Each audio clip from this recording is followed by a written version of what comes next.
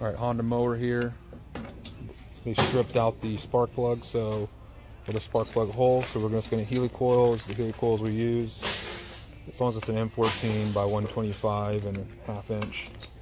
So the first thing you do is you tap in the threads like he's doing right now, and then we're going to insert a helicoil with the helicoil tool here from this helicoil kit.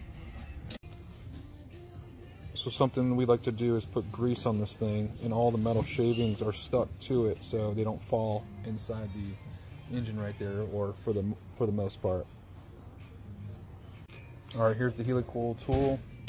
Usually thread this helicoil onto the end here, slide this over, and then thread it through, and what it's going to do, it's going to compress this helicoil. That way when you put it in, it's tight, and then it'll spring out into place once it's inside the cylinder or inside the spark plug hole.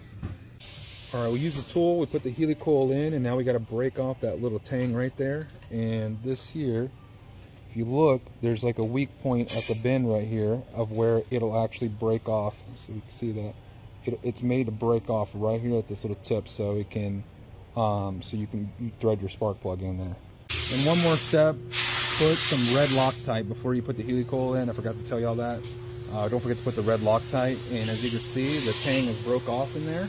Now we'll throw the spark plug in. This is the mower that went